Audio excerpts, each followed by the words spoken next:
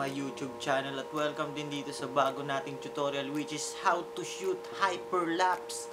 Kung bago ka pa lang sa YouTube channel ko, click mo lang yung subscribe button sa baba. Click mo na rin yung notification bell para lagi kang updated sa ilalabas nating tutorial about sa videography and photography. Okay guys, let's go!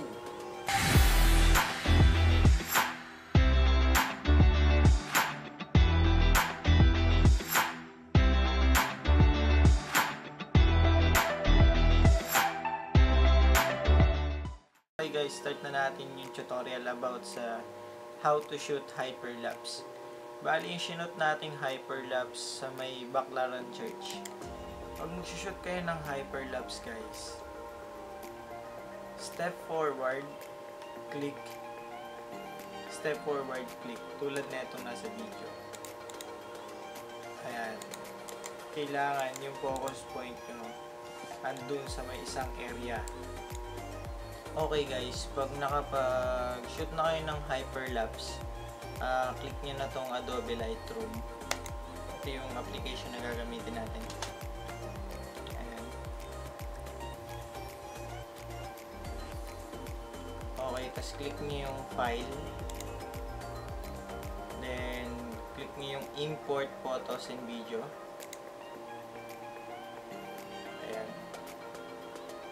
Tapos hanapin nyo yung shinoot nyo kung saan nyo nilagay na folder. Sa akin nilagay ko sa Baclaran shoot. Ayan. Then lahat yan, import nyo. Check nyo lang all photos. Bali nag-shoot ako ng 149 photos. Ang katumbas nito is 4 seconds. Okay, import lang natin. Ayan, antayin lang natin ma-import lahat. Okay. Pag na-import na natin lahat ng photo na sinut nyo, ayan, ayan lahat.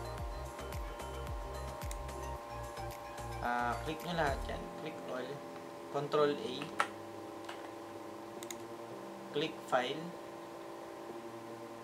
And then export. Gawa kayo ng folder kung saan nyo isi-save yung i-export nyo. Gawa tayo ng Baclaran Church sequence.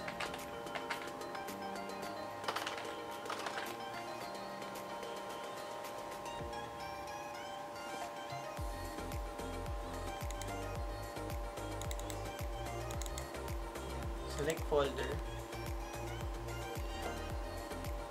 and then i-click nyo tong file naming. Ayan. Click nyo yan. Check nyo. And then make sure na nakalagay is custom name sequence. Ayan. Click nyo yan. Then yung title na gusto nyong ilagay dun sa hyperlapse. Okay. Ito na sa akin. Baclaran Church hyperlapse. Magsisimula siya sa ganito. Baclaran Church hyperlapse -1. Then, sunod-sunod na yon yung mga photo na sinut nyo. 1, 2, 3, 4, 5, 6, 7, so on, so far. Ganun pa. Okay, export. Click export. Okay, antayin lang natin ma-export siya. 149 files. Okay guys, pagtapos nyo nang i-export yung mga photos sa Adobe Lightroom, click nyo yung Adobe Premiere Pro. Ito. Adobe Premiere Pro 2019 yung gamit natin. Ayan. Ayan nyo lang mag-load.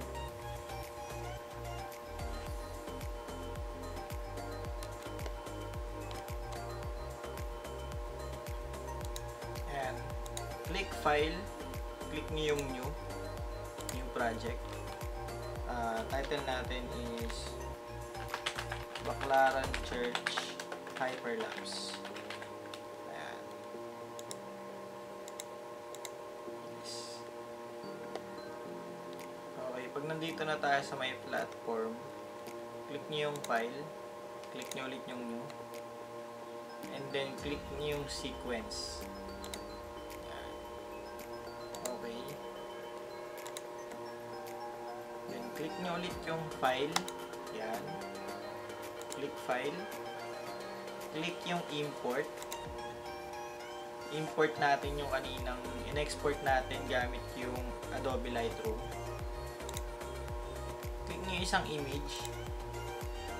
Don't forget to check the image sequence. Ito, check natin yan. Open.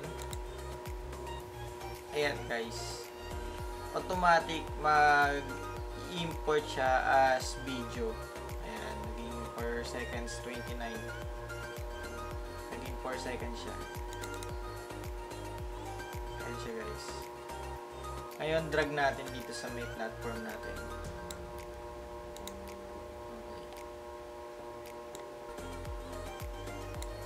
Ito na guys yung sinot nating hyperlapse.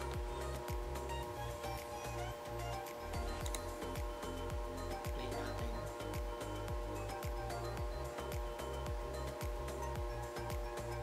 Okay, ayun na siya. Para maging smooth naman yung video, click nyo tong sa may search button. Hanapin natin yung wrap stabilizer. Click nyo yan. Drag nyo lang dito sa may video. Ayan. Nag-stabilize na siya guys. Automatic siya.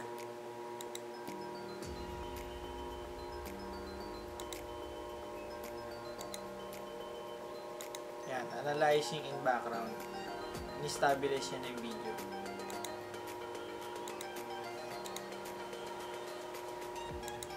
Dito nyo makikita guys kung ilang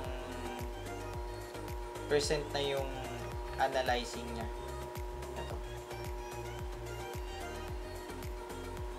9 lang natin. Okay guys, habang nag-a-analyze siya, yung smoothness niya, gawin nating 30% lang. Depende sa inyo kung ilang ilalagay nyo. Pero ang ginagamit ko, 30% lang. Then yung method, don't forget to click the position, scale, rotation. Ayan. Antayin natin siyang matapos mag-analyze. Ini-stabilize niya pa yung video na ginawa natin.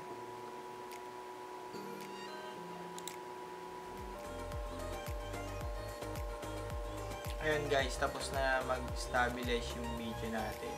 Click natin siya. Play natin.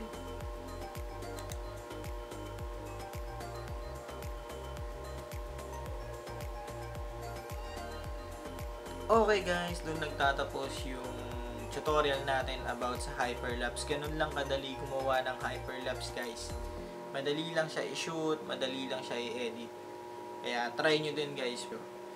Okay guys, kung nagustuhan nyo yung video na in-upload natin ngayon, click nyo lang yung like button and then comment na rin kayo, suggestion para dun sa mga susunod nating video pa.